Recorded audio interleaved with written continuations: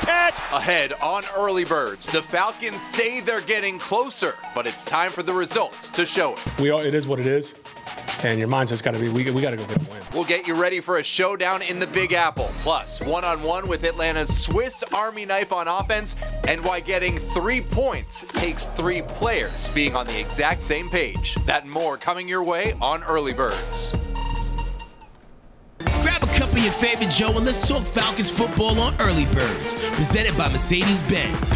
Oh, good morning and welcome into Early Birds. He's DJ, I'm Justin, 0-2, and it's time for Big Blue. Let's get things started with the opening drive. And shock, the Falcons are now the 3rd worst team in the NFL at converting third downs, right at 31%, not where you want to be. And they couldn't pick up that 3rd and short when they had momentum down in Tampa. We saw how that turned out. So what's not working? You know, Justin, it's a mentality thing, especially on short yardage situations. You really put that all on the offensive linemen, the backs, tight ends, to be able to just move a guy 1 yard one way or another. If you're not able to do that, that speaks volumes. You have to find a way to just get some penetration and push them backwards instead of them getting penetration on our end. So we have to do a better job of being more physical at the point of attack and making that a priority to win those downs. And DJ, I'm glad you mentioned short yardage because that was a big talk this past week in Flowery Branch. Not allowing penetration in the middle, and getting some better push, and then trying to find ways to get us in space. First place I started myself. Hey, what could I have done better schematically? We got to get in those situations. They stopped us twice on 3rd and 1 and 4th and 1, and to make a step, we got to make an improvement there. All right, continuing along the opening drive. Darn it, Daniel. I can't say the real meme, much to our producer Miles' chagrin. Sorry, Shock. But we're talking about Daniel Jones, who seems to be making a leap forward in year 2 at quarterback for the Giants. He's also the team's leading rusher, which probably not ideal for New York. DJ, what have you seen out of him? Yeah, you know what? I think he's taking his game to the next level. He's continued to be the leader they want him to. He's completing 63% of his passes right now, so he's accurate and he's doing what they're supposed to. When you're the leading rusher on your team as a quarterback spot, that's really not ideal, but they're hoping Saquon can slowly but surely come along and be the guy that they expect to take some of that pressure off him, but he's been playing really solid so far. And here's Daniel Jones talking about his approach to the season. Every week's different, and my goal is to prepare as well as I can and play as well as I can every week. Try to be prepared and ready to go every week. Just know you watch film every day and you basically see him running 70-yard, 80-yard touchdowns by himself, so you just know you can't let him out of the pocket. All right, and as we wrap up the opening drive, you got to get win number 1 first.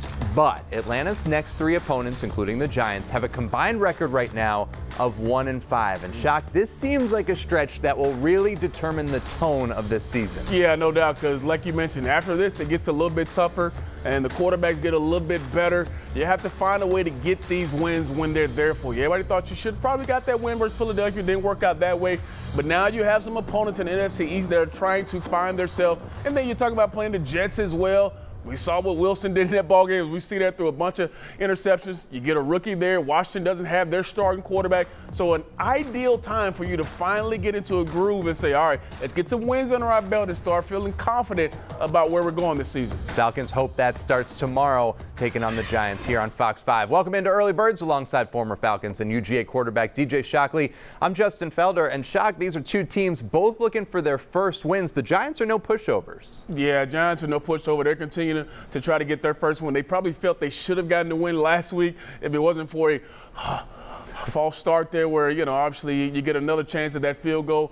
But this is a team that's looking to be confident and get a win just like the Falcons are. So they're going to bring their best, going to be at home. So they expect good things to happen as well. Well, Shock, go throw on your cape and get ready to defend Gotham. Go warm up the telestrator. We'll see you in a few. But first, the Falcons' next kickoff return for a touchdown will be their first since 2010. Cordero Patterson's next kickoff return for a touchdown will give him the record for most kickoff return TDs in NFL history. He'd hold that record alone. In fact, Patterson is the only NFL player to have at least 7 career rushing, receiving, and kickoff return touchdowns. The last guy to have 6 each of those, Gale Sayers. And to think, Patterson almost didn't play high school football. In fact, he didn't at all in 9th or 10th grade until his school's quarterback talked him into joining the team.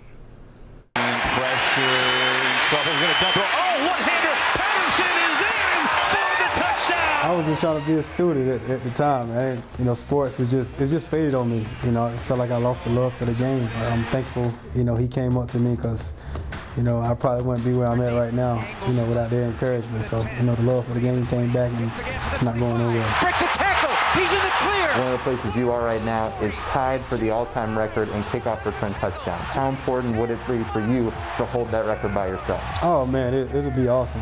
You know, those two guys that's tied with me right now, you know, I done looked up to those guys a lot, you know, watching all their kickoff returns, you know, and see how can I get better. So beating that record, you know, it mean a lot to me, but at the end of the day, I got to give credit to all those guys out there that's blocking for me. Devin Hester might go into the Hall of Fame next year. Looking at your resume, 4-time All-Pro, 2010 All-Decade team, currently tied, maybe one day will hold the kickoff return touchdown record by yourself, and years left to play. Do you think one day you could have a Hall of Fame resume? For the record, Devin Hester will go in the Hall of Fame. You know, and that guy there is just unreal, man. The things he did. But man, I don't know, man. I don't get into all that Hall of Fame stuff. I let those guys with the numbers and whoever vote you in, they vote you in. Your role in this offense this year, it's just 2 games, I know, but averaging over 30 yards rushing and over 30 yards receiving per game, those would both be career highs. I know it's a small sample. Do you like how the team's using you so far? Oh, I love it. You know, what guy in his right mind don't want to go out there and get the ball and have fun while you're doing it? You know, I'm a guy, man, I love this game. Every game for like 9 years now, I throw the football in the stands to the fans. You know, people come from all around the country, you know, to see us play. It could be their first or it could be their last game seeing, so I just try to go out there and just have fun. The way Arthur Smith and the way Matt Ryan were talking about you when we heard from him a little while ago, Matt said you're one of the best athletes he's been able to play alongside. Do you feel like your best offensive football could still be in front of you? Hey, I'm 30. You know, I'm 30 I'm 35, right now. I hear you. You know what I'm saying? So, I mean, I feel like I got a lot of football left. Matt saying that, you know, he know he's one of the best athletes. He can run, he can pass. Him and Arthur, you know, just learning from those guys each and every day is just a blessing. Good cut. Cordell Patterson breaks the tackle. Matt did say it's sometimes a little weird turning around and handing the ball to a guy in an 84. If you're mostly a running back now, did you ever think about a different number? I did, man, but, you know, I got into 84 in high school when I first started playing football because my sister was born in 84. You know, 84 been available for everywhere I've been, so I say, why not just keep that number? It's time to get some game intel from Shock. You're invited into the film room, so cut the lights and let's get started. When you go back and you think about what happened in the Tampa Bay game, you think about some of the good things that happened. And one of the good things was red zone execution. In game 1, you were not that good in the red zone. You only scored 6 points. In this ball game, you did a great job inside the red zone. And I'm going to show you how they created some good plays inside the red zone. Now, first off, I want to talk about what's happening up front. They're going to go cover 0. Cover 0 means an all-out blitz. Up here, look at all these guys at the line of scrimmage. They have 8 guys at the line of scrimmage. We only have 7 guys, 5 offensive linemen, 1 tight end, and 1 back. So that means 1 guy's going to be unaccounted for, and that's going to be the guy that's free run against Matt Ryan. He has to get the ball out of his hands, and he understands that. At the top is where we're going to win here. Calvin Ridley is going to run a smaller, shallow cross right underneath this particular defensive back. OZ's going to come up, and he's going to run what's called a back end line. Now, this is great versus man or zone simply because they can't be right. Even if they try to pass it off, you take my man, you're still going to win. So as the play gets started, I'm going to show you exactly what happens. All-out blitz comes from up here. All-out blitz here. There's the 1 free runner. Now look at the top up here. Here's the isolation route you want to look at here. Calvin's coming free right now, but they tried to pass it off. So he's saying, you take my man, I take your man. Okay, if he climbs on him, now he has the leverage on him. You see OZ on the back end? He's coming across this back end line. Now he has an opportunity to get free and come out, and now if they want to throw it to him, he can throw it to him as well. Just a really great job, really nice play here, and you can see the execution here is superb. Superb execution in the red zone, created by formation and play design, is why the Falcons were able to score a touchdown here, and we need more of this happening tomorrow versus the Giants. All right, Shock, thanks so much. More to come on Early Birds. Joe Hamilton asks Kirby Smart, what are you doing, coach? Plus, The timing has to be all right because we have to get the ball off. Younghoe Koo has the magic leg, but it takes teamwork to split the uprights. He'll explain when we go deep next on Early Birds. Hey Falcons fans, score a touchdown with low tire prices at Mavis Tires and Brakes, the official tire retailer of the Atlanta Falcons. Visit MavisTire.com to find a store near you. Early Birds is presented by Mercedes-Benz, the best or nothing. And brought to you by Georgia Lottery. Today could be the day. By Truist, committed to a better future. And by Home Depot, how doers get more done.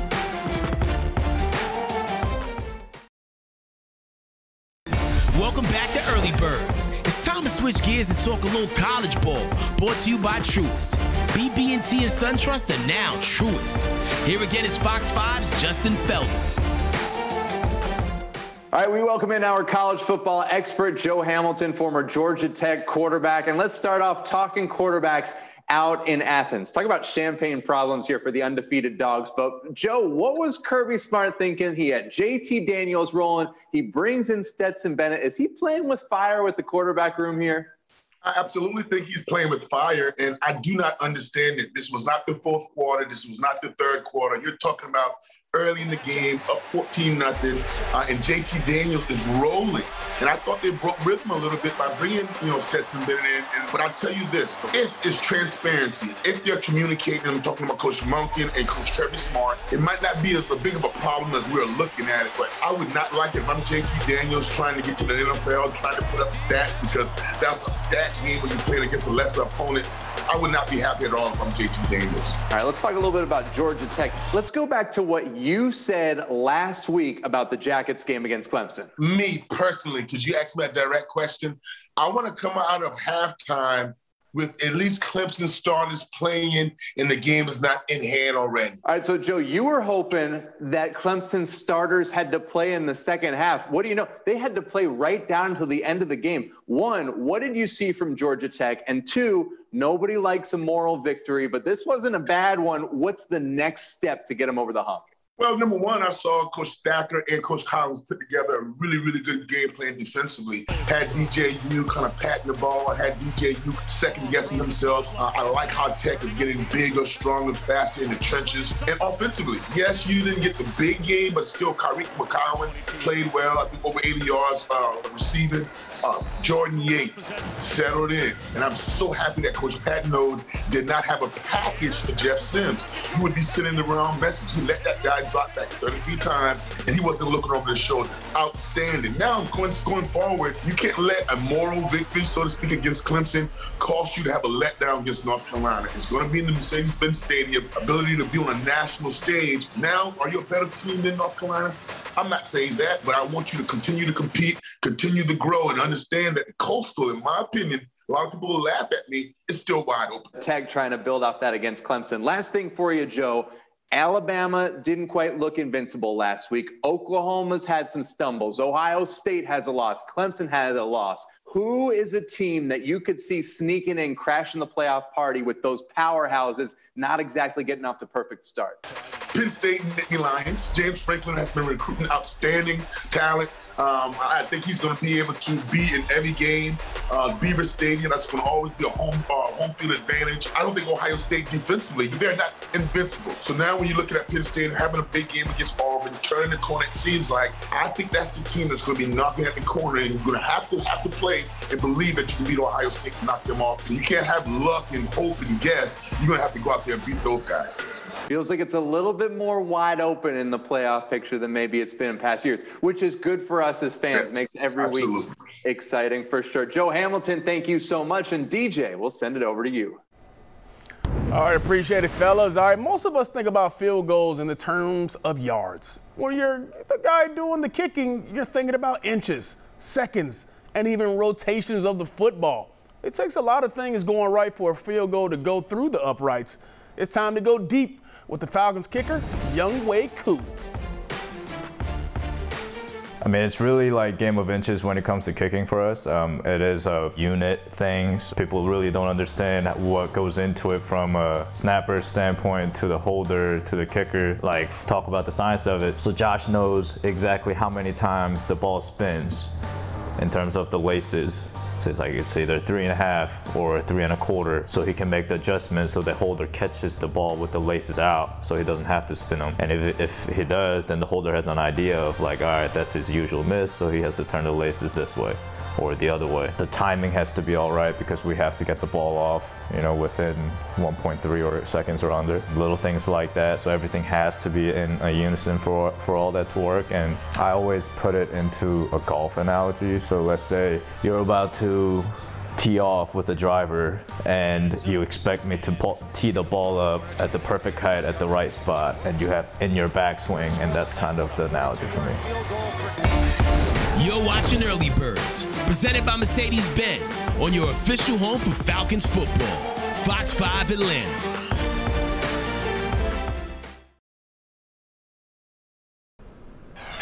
Welcome back into Early Birds. Included on the Falcons injury report for the first time this year, unfortunately, a concussion. Cornerback A.J. Terrell dealing with one after the last game in Tampa Bay. It's an injury NFL teams have a strict protocol on how to handle. Here's Falcons team physician Kyle Hammond in this week's Emory Road to Recovery. As soon as we suspect there's a concussion, my partner, Dr. Brandon Mines, who's our head medical doctor, will get involved because he manages our concussions alongside the UNC, which is the unaffiliated neuro consultant. And they have a very strict concussion protocol, whereas they will then, the two of them in a quiet environment, along with watching the video, along with the athletic trainer spotter that's up in the booth, use all that information and then start talking to the athlete to make a determination if they indeed possibly had a concussion. They go through their questionnaires of concussion protocol questionnaires, and if that's determined that they think they have a concussion, then they will go back to the locker room for a more formal evaluation for the true kind of concussion computer testing that we do, and then that player would be removed from the game. If on the sideline evaluation they are determined to not have sustained a concussion, then they will be cleared by those designated personnel to then return to the game.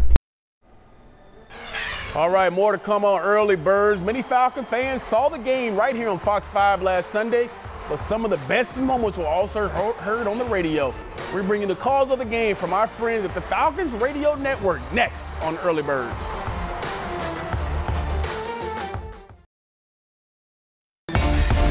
Early Birds has been presented to you by Mercedes-Benz, the best or nothing.